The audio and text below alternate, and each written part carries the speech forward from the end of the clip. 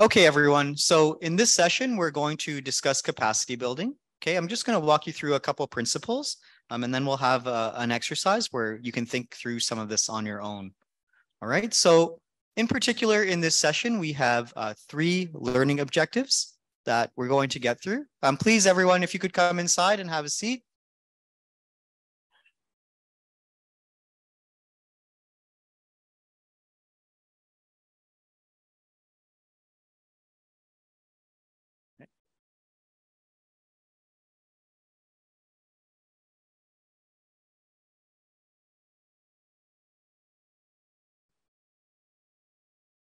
Okay, so there'll be 3 kind of core learning objectives that we'll discuss in this session. So we're going to start with just kind of discussing some of the kind of general principles and ideology behind DHIS2 capacity building. We'll also try to identify the difference between what we call learning and performance solutions. I'll explain what these are. And then we're also going to kind of describe kind of how these areas affect budgeting of DHIS2 capacity building activities, all right? So back to Mentimeter, okay.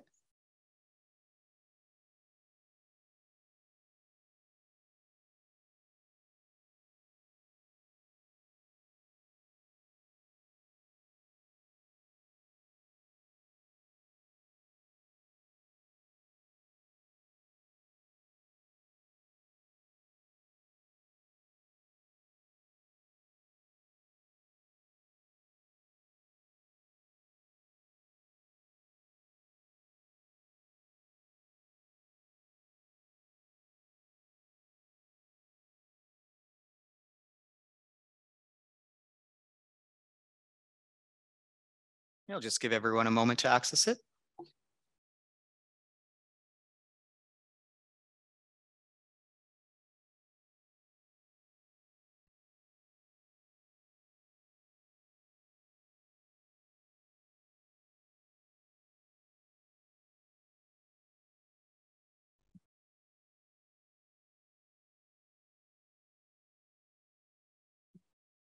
Okay, so the question is, what do you think of when you hear the term capacity building?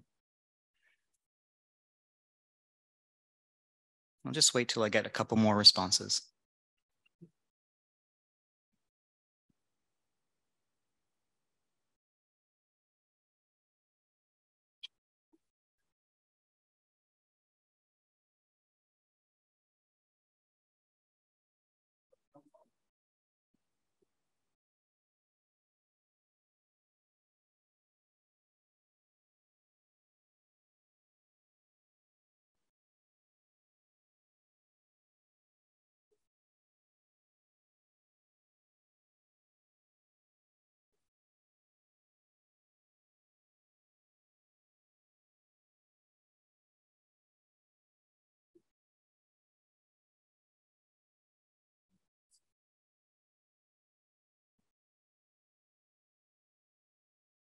Okay, and we have the responses coming in.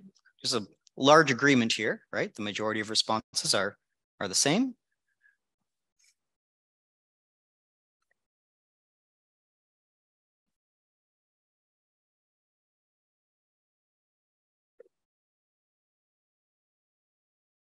Right, so training on specific skills, okay?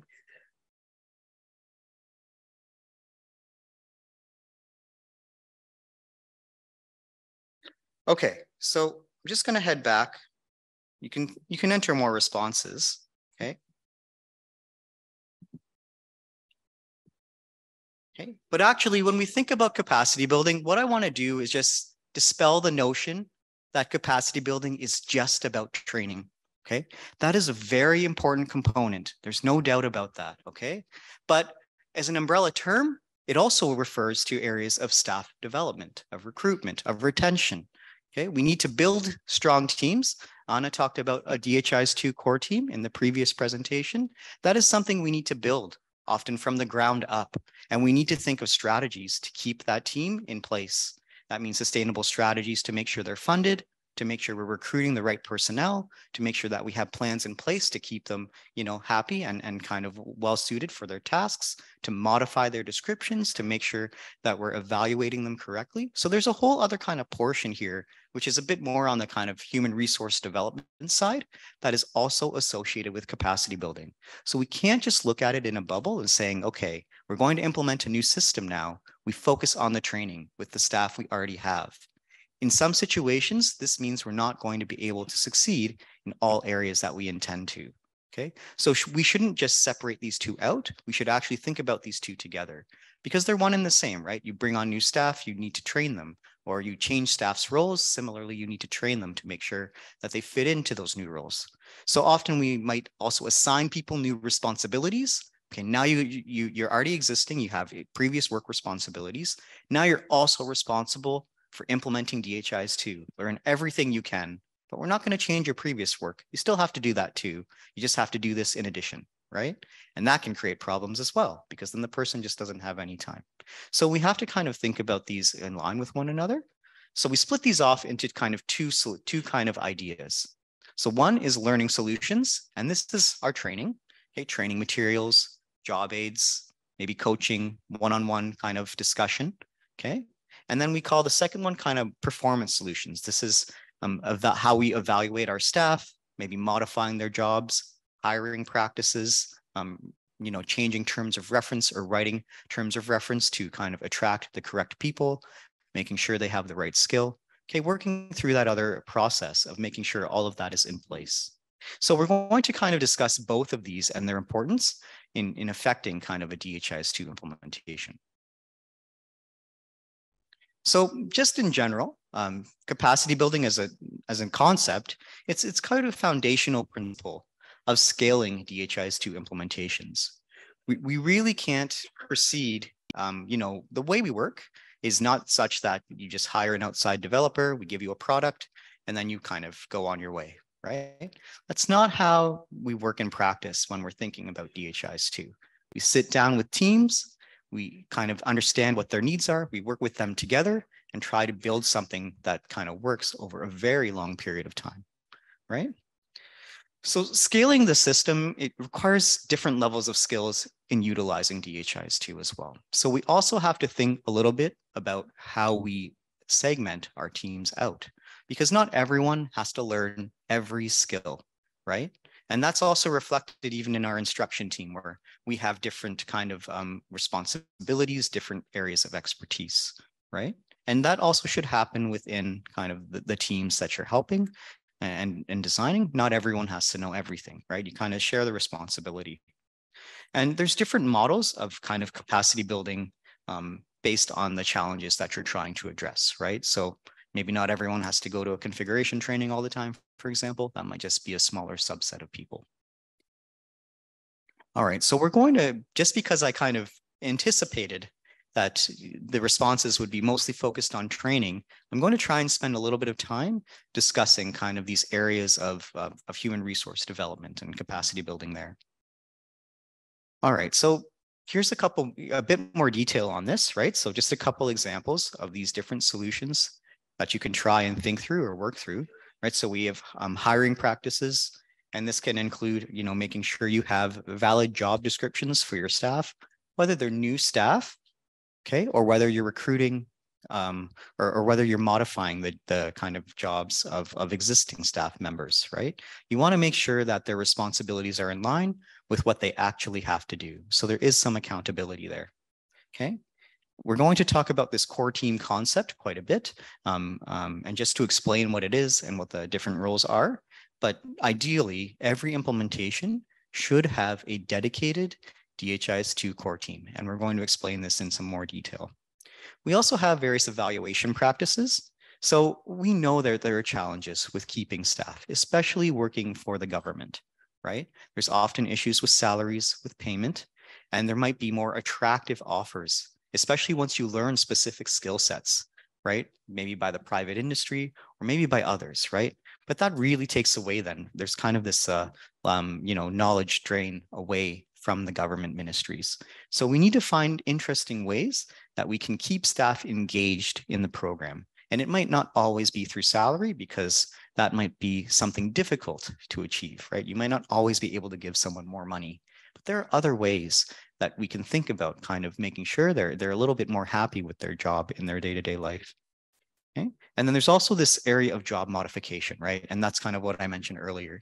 If you have existing staff that will have new responsibilities, we really need to weigh what it is they will actually do, what they will perform, what they're responsible for.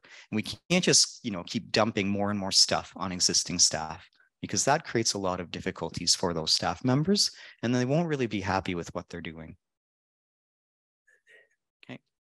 So I'm going to hone in on this DHIS2 core team concept a little bit, just to describe what it is. Okay. So core teams, they manage the implementation and evaluation of DHIS2, and they're based in the country that is implementing DHIS2, okay? So if a HISP group or if the university is supporting an initial implementation, they are not the core team, okay? They're just there as support at the beginning. And we'll kind of discuss that relationship, how the groups support core team development, okay? But this team should be based in country. It doesn't necessarily have to consist of only government or ministry staff. You could have some private staff as well, or maybe from outside institutions like a university, for example, involved in this, okay? But the idea is they live there, okay? They're there every day. And this team should be dedicated to working on DHIS2, okay? So it might seem like I'm asking a lot, but we're just trying to make sure that things are sustainable as possible, because we want the government to be able to take over as much responsibility as possible, or at least this core team, right? So the size of the team can vary, right? We don't want to just we know it's not easy to fill all these positions. I'm going to describe the roles in a moment, okay? They can consist of roughly 4 to 6 people.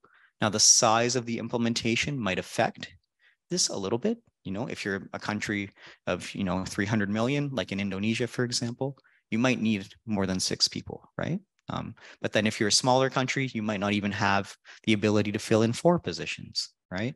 So it kind of depends a little bit on the context itself. But just generally speaking, we have at least 4 specific roles. We should have at least 4 people to fill those roles. Sometimes that's not the case, however, and we do understand that, okay? So when we look at the actual positions within this team, we have 4 core roles that we've identified, and we kind of have 4 extra roles that are kind of providing input into the core team from time to time, right? So they're not always needed to be involved in everyday kind of decisions, but you will need their input quite frequently. So the 4 core positions that we advocate for that are part of every core team, okay, I'll just list them now and I'll explain them in a moment. Okay, are the DHIS2 operational lead, a DHIS2 trainer, what we call a DHIS2 implementer. And some of you put this as your kind of job description at the beginning. So you may be a little familiar with this concept already. And then we also have a server administrator. Okay. And I'm just going to kind of explain what these roles are a little bit. Okay. So in Anna's presentation just now, she mentioned a little bit about donor coordination, project planning, okay? And these are very important components that are sometimes missed when we look at DHIS2 implementations, right? There's often maybe a lot of kind of reliance on external parties to support the planning and the coordination of these projects. But this is very important to build internal capacity to manage those projects within this core team. So the DHIS2 operational lead is actually kind of the lead person who helps with all this support, okay? So a lot of the concepts that we've been discussing and we'll discuss today on budgeting, on planning and infrastructure, okay? This operational lead, they will understand those concepts.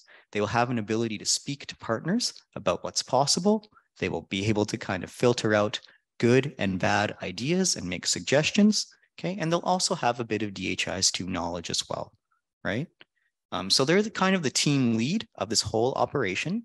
Okay, they manage the team, they make sure everyone's happy. They also speak to external partners and kind of discuss with them how we can bring together projects and align the interests of the kind of ministry in this situation.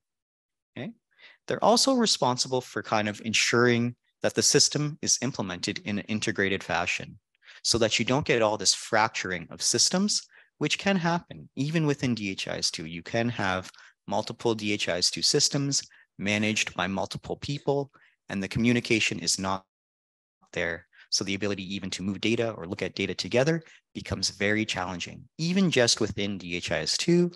But this person will also be looking at an overall integrated architecture, which we will discuss a little bit more, because DHIS2, it's very unlikely, and we don't even really recommend that DHIS2 is the only system that you are using. You will have other systems, so you need to think about how this fits into that integrated design overall within the country. All right. So this person kind of has a big picture kind of role, but also does understand a bit of the operational principles and how DHIS2 works. We also have a specific role for a trainer.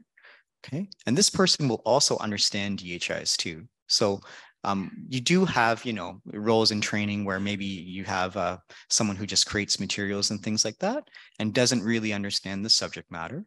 We don't recommend that in this situation. We do recommend that this trainer does also understand how DHIS2 works and can create material based on their own experience with working with the system and with speaking to users in the field. So they lead the development of various training materials, of support documentation, job aids, etc. Okay. They provide both training of trainers. So for example, to their own staff, their own core team staff maybe, or staff at the province or district level who will train other people. Okay, we often work on this model, and they will also support direct end user training.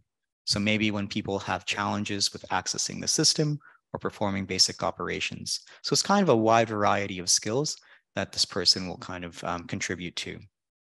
And they can focus also on both fundamentals concepts, so maybe for people just getting started, as well as advanced concepts, because there will be at some point in time the need for that core team to expand their skills and kind of learn more advanced principles of how to kind of configure and work with DHIS2. We then have this implementer role, and this is our kind of broadest role, I will say.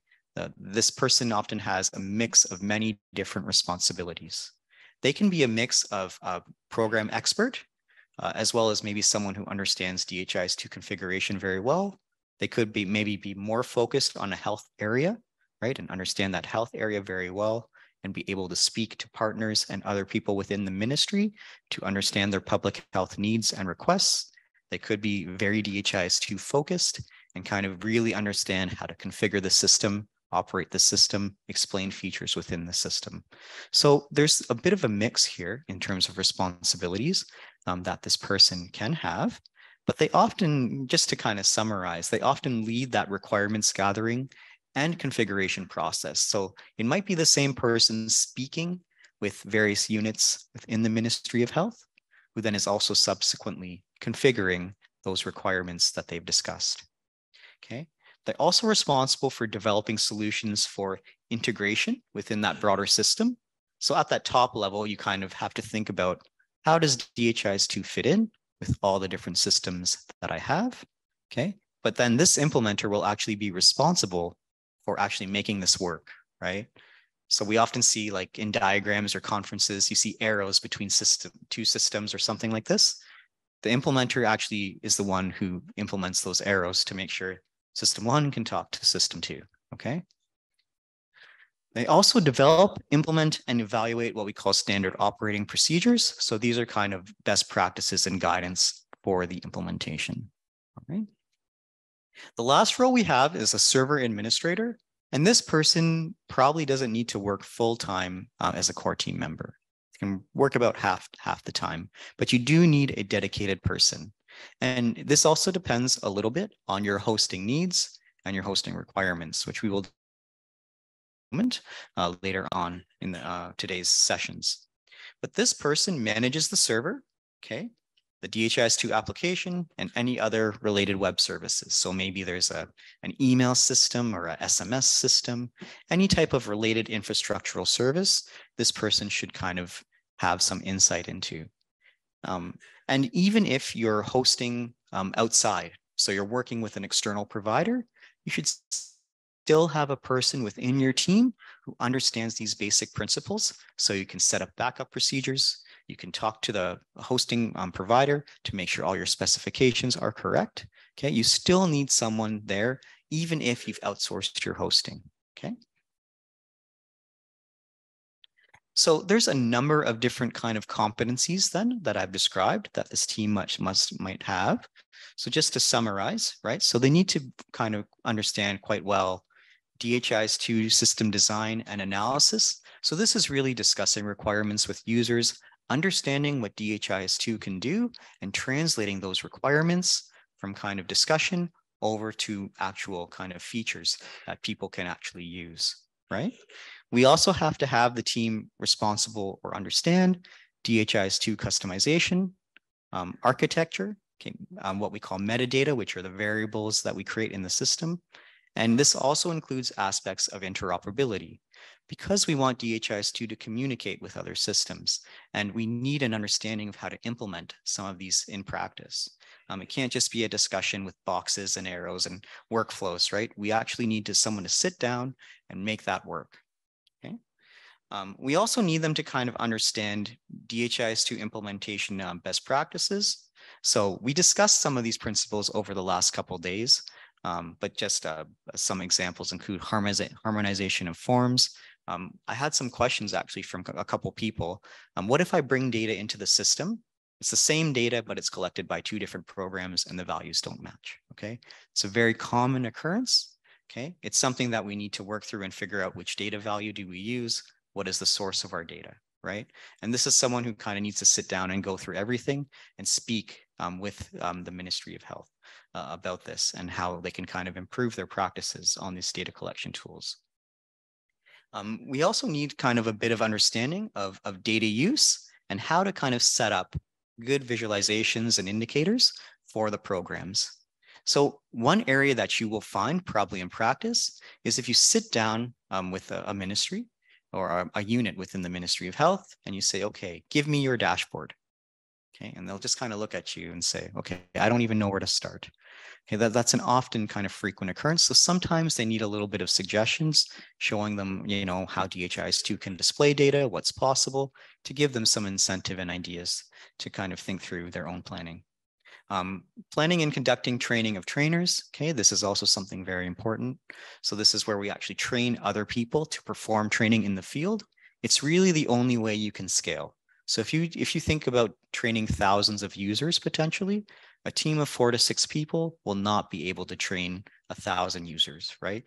You will need to subsequently share those responsibilities with others. And then this project management and administration component is also very, very key to this whole operation.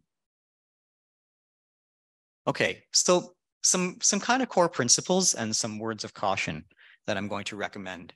And I'll kind of use a real example here in a moment. So these positions, they're not empty titles. Okay, you can't just say, okay, DHIS2 is new, it's exciting, there's funding coming in for it.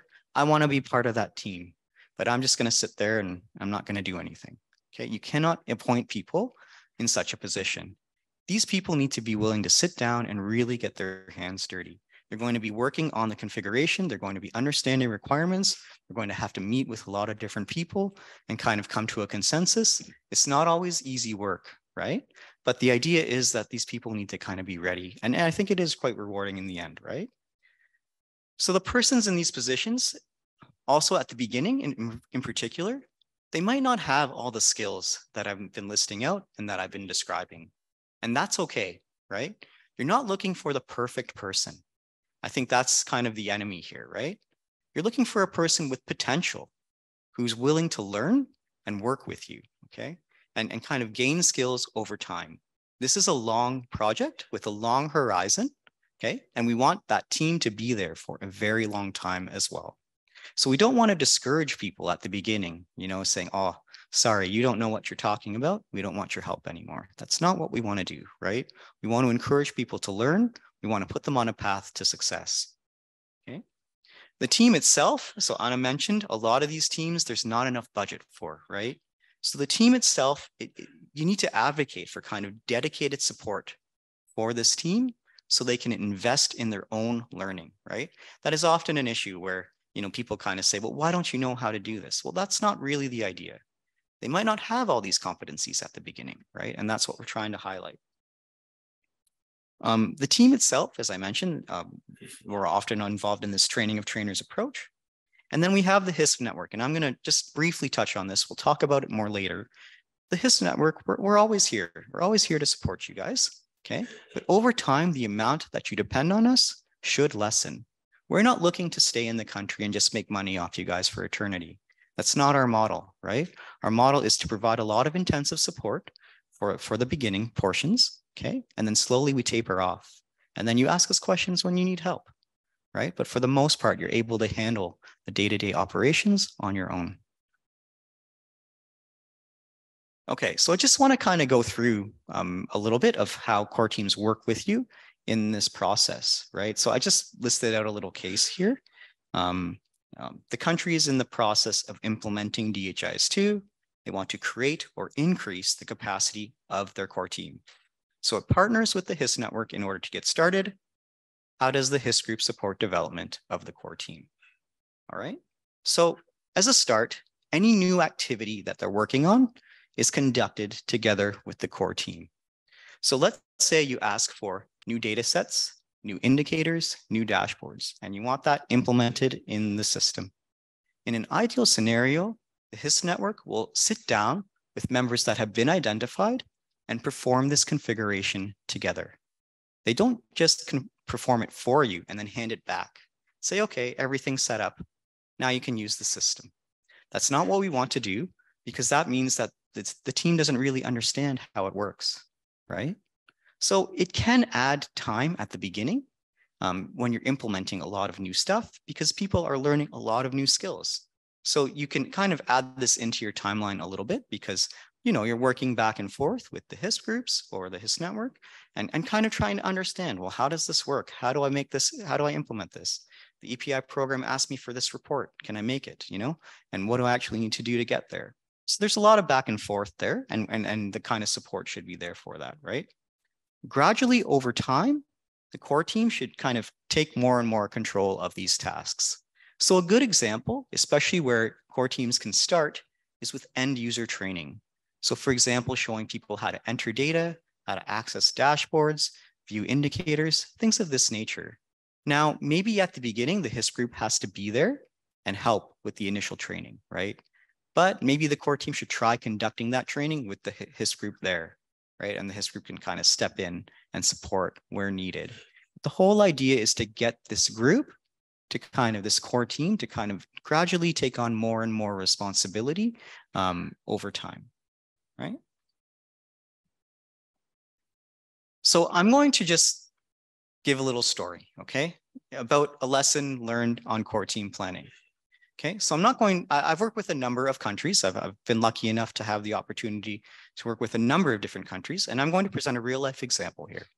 Okay, so in DHIS2, we have a user role called a super user, okay?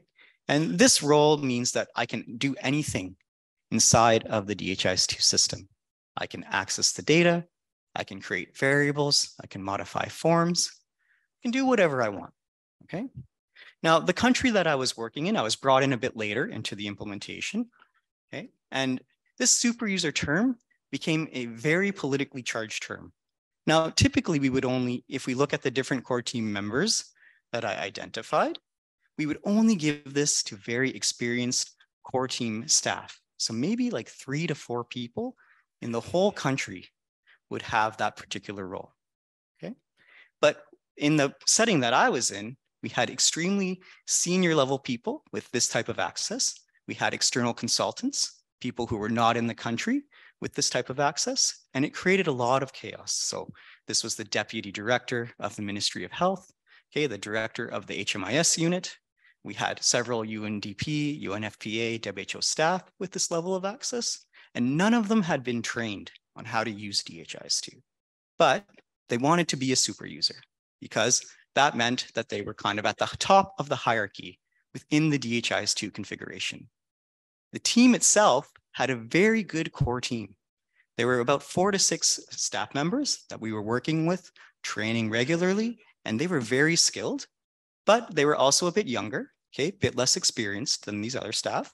And that was an issue, okay, even though they knew more about the specific subject matter. So about 2 years, we warned them at the beginning, actually. So when I came in, I kind of saw this and I warned them and I said, you know, we can't have this because it's going to cause us problems down the line. Eventually, your system is going to have many issues if people start doing things that they shouldn't. We should give this authority back to the core team. And, you know, no one really listened to me, and that's fine. I was also quite young at the time, okay? But then about 3 years later, the system just became completely unusable, okay?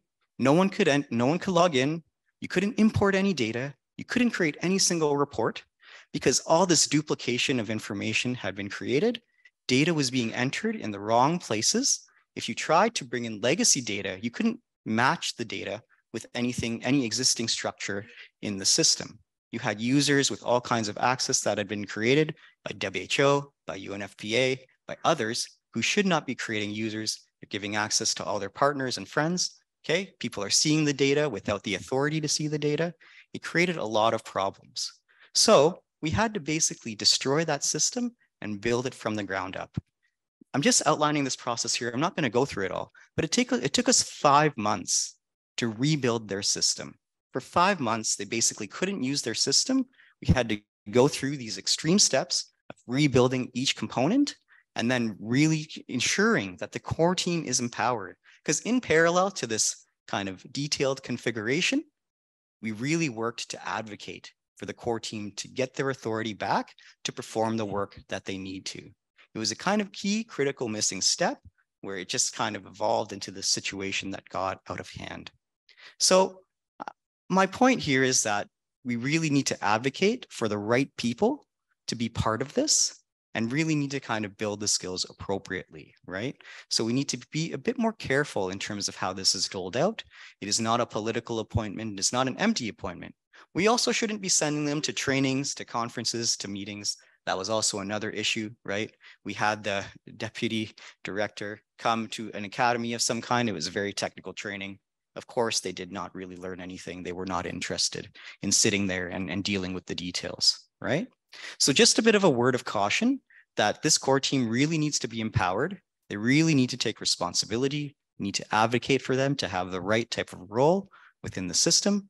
Otherwise, you don't want to end up in a situation like this, right? And then, you know, you could blame it on DHIS2 or whatever, you know, that happened a lot too. Oh, DHIS2 is a terrible system. Let's not use it anymore. There are many other donor interests. Oh, let's implement our own system. DHIS2 isn't working anymore, right? So you also don't want to get into that situation. You've invested in a platform, you're using it for several years, and then, you know, people just come in and try to build something else in parallel, and that can also create a lot of trouble, right? So this whole idea can have some impact on kind of how you work through things. All right, so let me see what I'm doing here.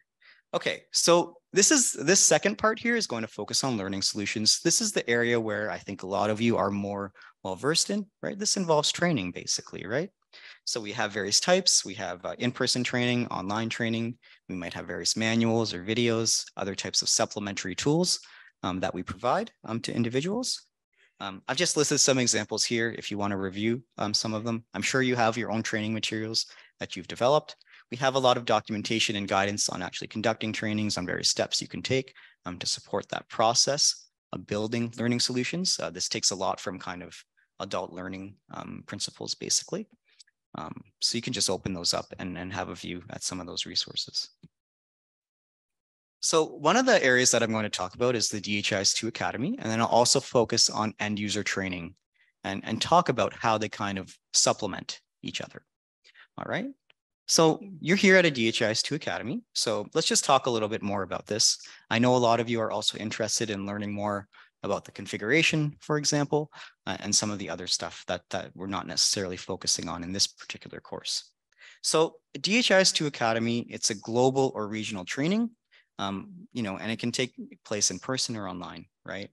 So it can introduce either kind of latest features, apps, or concepts, or kind of best practices for implementation. Right now, we're focusing more on the implementation component, okay? It's meant to train core team staff, okay? And this is where my word of caution comes back into play. We don't just send anybody or try not to have anybody come to these academies. We really want to focus on upscaling the core team staff's capabilities, okay? And we don't really send end users to these trainings as well, because we're talking about a lot of advanced principles in these courses, okay? Now, one thing that we should make clear is that these are supplemental to in-country trainings. They do not replace them, right? So the idea is to give you a solid foundational basis on specific skills. So for example, if you want to learn about how to configure aggregate data sets, okay, you might come to the academy and just learn about this in general. But your configuration is always going to be specific. You might have translations, specific indicators, specific forms, and you need to kind of make sure that you can manage all of that, right? Not just like a generic overall solution. So this is kind of meant to provide a foundational basis. So when you go back to your country, you can have much more detailed discussions on the configuration. Okay. So this is kind of the training model that we have right now. Okay. We have our fundamentals courses at the bottom, okay? And these are our introductory courses, right? If you've never used DHIS2 before, this is where you start, okay? It gives you a good background of how to use DHIS2, of how to configure some basic forms and indicators, data sets in DHIS2, okay? And this is completely online. It's free to use at any time, okay? We then have our level 1 academies, okay? And our level 1 academies tend to focus a little bit more on DHIS2 use and configuration. I'll go over some of the courses. Okay, these are delivered by our HISP groups. So we have HISP Southeast Africa, which delivers our English academies in Africa, West Africa, which delivers in French. We have the Portuguese speaking community, we have Asia, right? So by region, we have these academies, and the HISP groups are responsible for kind of considering requests in that region and contextualizing that material. But the curriculums are standard, right? So it doesn't matter if you're getting trained in Asia or Africa, we use the same curriculum, okay? Yeah, at some points we're gonna have to consider how to have academies in Arabic and this region as well. We then have these level 2 academies. You're at one right now. This is typically delivered by the same group of people, core team within our team. And these can focus on implementation aspects a bit more perhaps than technical topics, but we also have technical topics for this as well. So our courses are changing all the time. So rather than list them all out, I've just listed categories for the courses to give you a better idea of what we do offer, right? So we have courses specifically focused on system use, both for aggregate and for tracker, that talk about things like data entry using both a computer or laptop or a web device, as well as data analysis or visualization of the data. Once again, both for case-based and aggregate data, okay? We also have courses that focus on system configuration, and we split this up into 3 categories, basically: aggregate, tracker or case-based data, and Android configuration. So there's specific kind of configuration principles if you're using a mobile device, okay? We also have some courses on development processes. So this includes app development, both web app development, as well as Android app development. So if you want to create an application of some kind, okay, as well as server administration. So this is dealing with the server, managing the instances, upgrades, things of that nature, and integration. Okay, this is a new course that focuses on interoperability specifically. We also have our implementation courses. One is right here, this RHIS course. We also have specific courses on Tracker and Android. And then we have subject-specific courses. We have a new domain education we're dealing with, data quality. I focused on a couple features yesterday, but our data quality course is 5 days in length, right? So it's not something I could cover that quickly. And then we have logistics and community health and other examples, disease surveillance. These are kind of given on an as-needed basis, all right? So we offer a number of different courses. And as I mentioned, these courses are to give a foundational basis to people. They're not meant to replace any type of in-country training. So if you wanted to learn about interoperability, you might attend the Integration Academy, but when you go home, you still have a lot of work to do, okay? It doesn't end just with the academy itself. Okay, I'm gonna save some of this. Okay, now supplemented with the academy training is end user training, all right? So we also want to make sure that we're training kind of end users at regular intervals, right?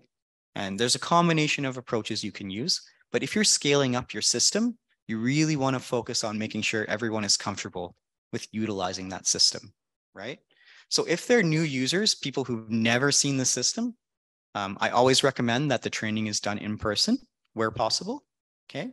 But after that, especially if they become a bit more experienced, money becomes an issue, right? It's hard to travel to all these places and train thousands of users. So there might be other approaches such as online training or remote coaching that you can use to supplement in-person efforts. Okay. And I say end users, but we can take these end users and separate them into many categories. So we can have users that enter data. We can have users that help with configuration and maintenance of the system. We can have specific M&E focal points who might be more interested in data analysis, right? So there's a number of different distinctions here, and we need to kind of train all these different users to fit their role as best they can. Okay.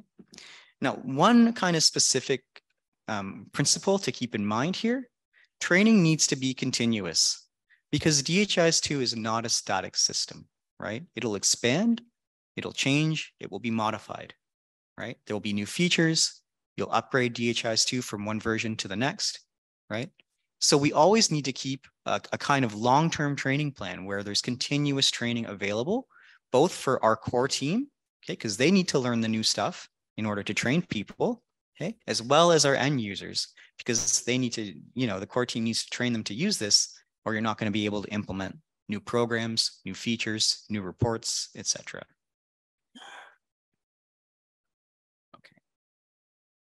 Okay, so I'm actually going to leave this for now because we're going to talk about budget later. All right, so what I want to do is actually, I have a bit of an exercise for you to think through your core team and plan this out a little bit.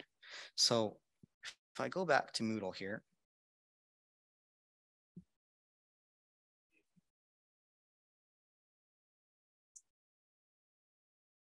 So in this implementation considerations section, there's a capacity building exercise here, okay? So what I'd like you to do, and what I would suggest is that you sit in your country teams to do this. Don't try to do this alone. You will need to maybe talk to other members within your country, all right? So I'll open it up. There's two documents. One is a PDF document that describes the exercise, and then there's a supplemental tool here, an Excel sheet, okay? And I'll open both of them up.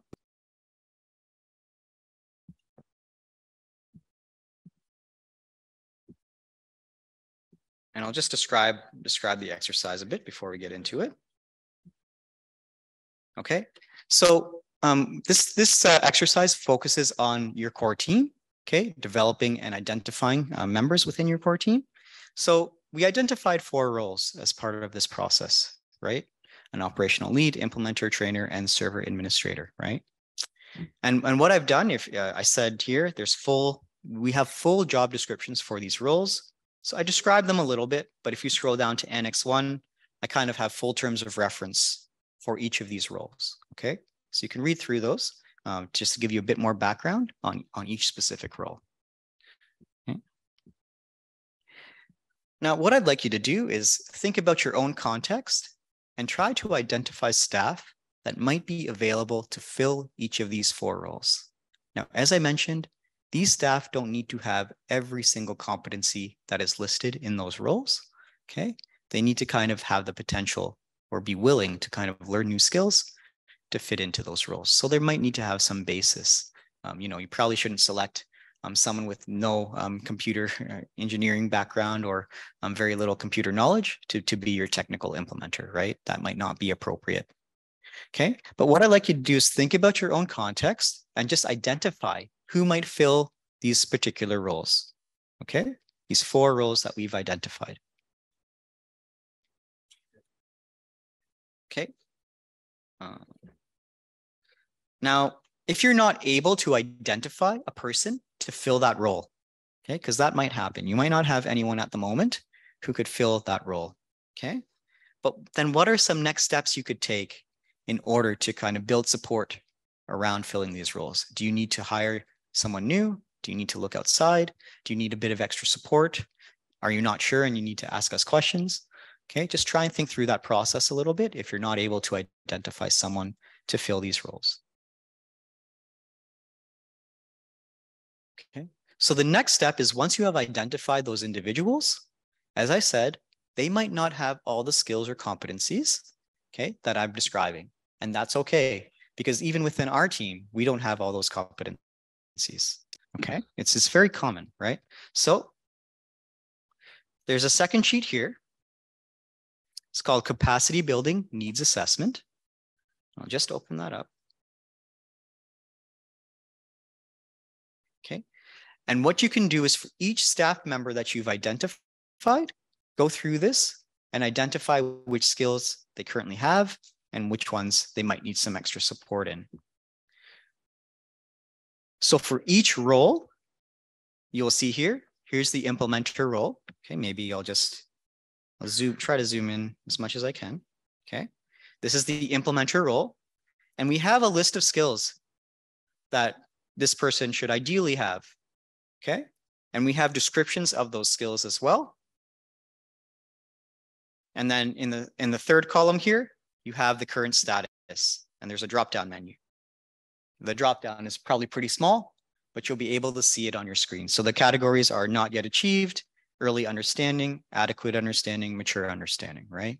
So just to kind of gauge their current capability, their current capacity, right? And what you want to do is take each of those staff members that you've identified, and you could do it theoretically. If you don't have anyone identified, you could actually take one, even if you just take one staff member maybe and work through this exercise. Okay, and it's not meant for criticism. Please don't use this as a tool for criticism, right? That's not what it's meant for.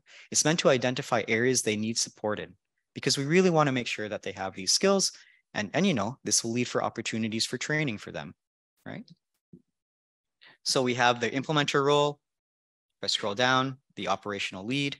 Okay, all of them have different skill sets, the server administrator and the trainer. Okay, so we just want to be able to take, one person might perform more than one role in your team.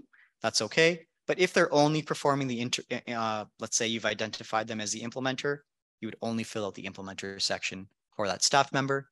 You would have another copy for the next role. Okay.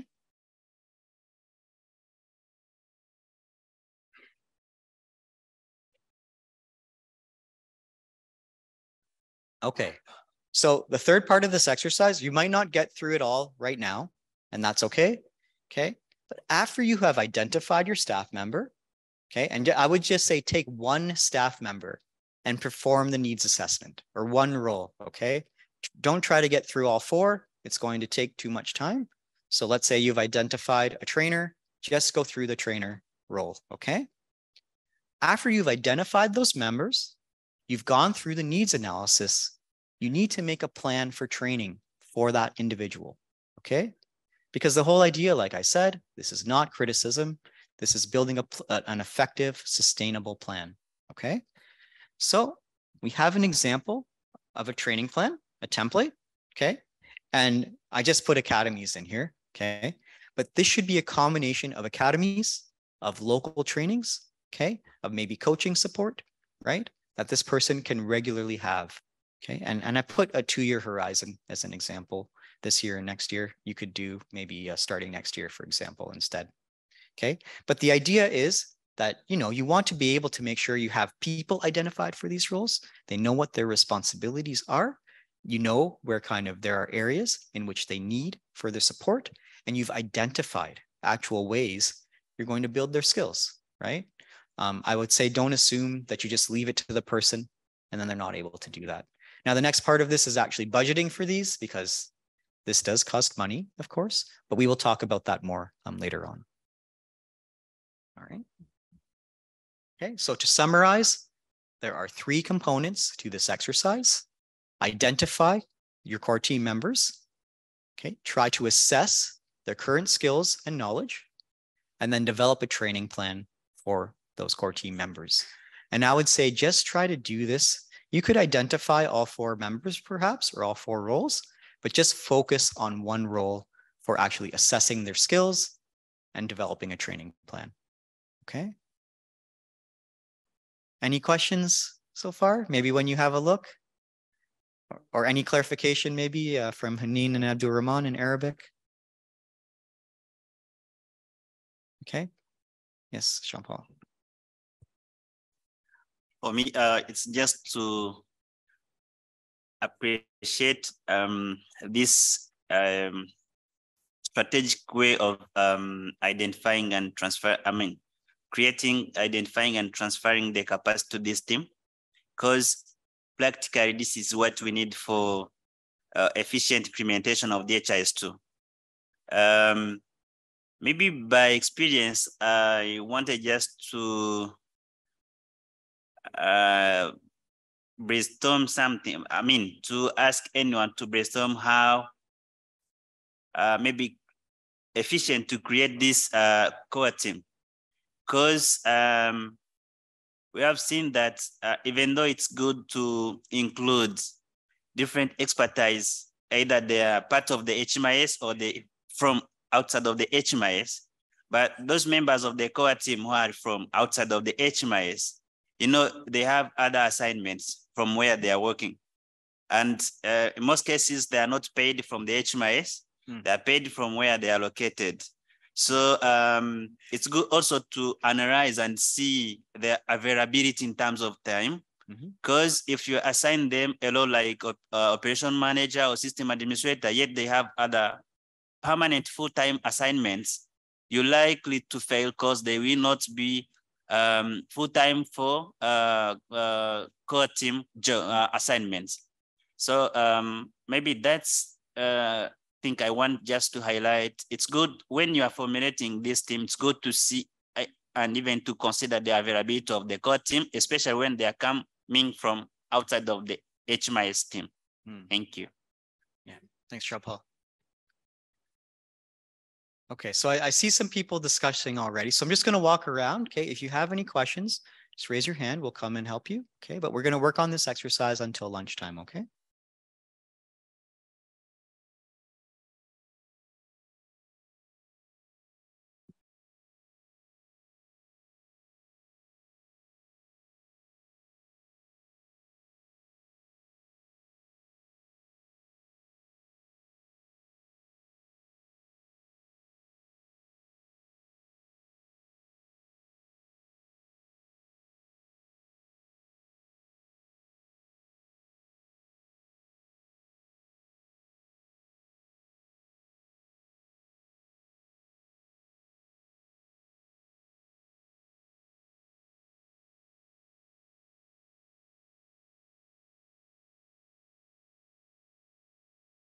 Very engaged in the exercise. I really appreciate seeing that. So what we're going to do, I know some of you, maybe you haven't had the opportunity to work through the entire exercise, okay? So we're not going to ask you to do anything with it quite yet, okay? Continue working on the exercise together through the remainder of the day. Tomorrow, because we have more exercises today, okay? We have several exercises related to these implementation principles that tie together, okay? So throughout the day, you might not get through all of it, okay? But tomorrow we're going to have a chance to reflect on these exercises, all the different components. We will talk about infrastructure as well later on today. We have some exercises there as well as architecture, okay? And tomorrow we might have either a bit of an open discussion or have some people present back what they've done or where they are right now in the process, so we can reflect a little bit more and share some experience regarding where we're at, okay? So thank you very much for engaging. I hope the exercise has been useful. Continue to work through the exercise the remainder of today, and tomorrow we're going to look at the exercise both from this session as well as the other sessions together, okay? We'll explain the other exercises momentarily after lunch, okay? So lunch is ready. So please, it's in the same area as every other day. Enjoy your lunch. We'll come back in 1 hour at 1:30. Okay, thank you very much.